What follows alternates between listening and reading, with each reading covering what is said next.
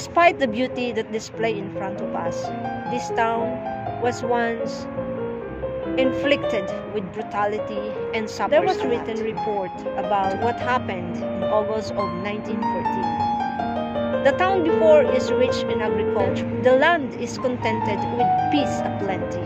However, they suffer from a series of atrocities or the extremely wicked brutality.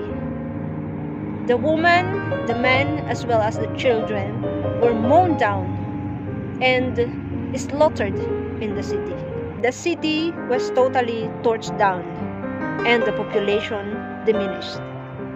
There are 674 people who died in the city.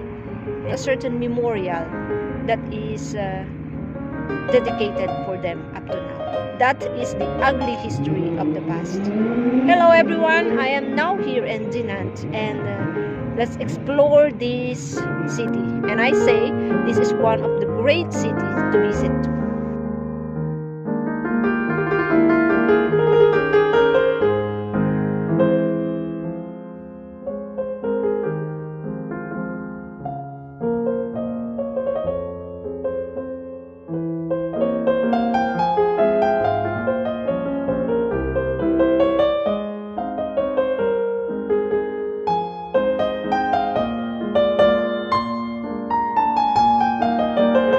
This bridge is dedicated to Anton Joseph Adolph Sax, who is a Belgian musician and inventor of saxophone in 1840s.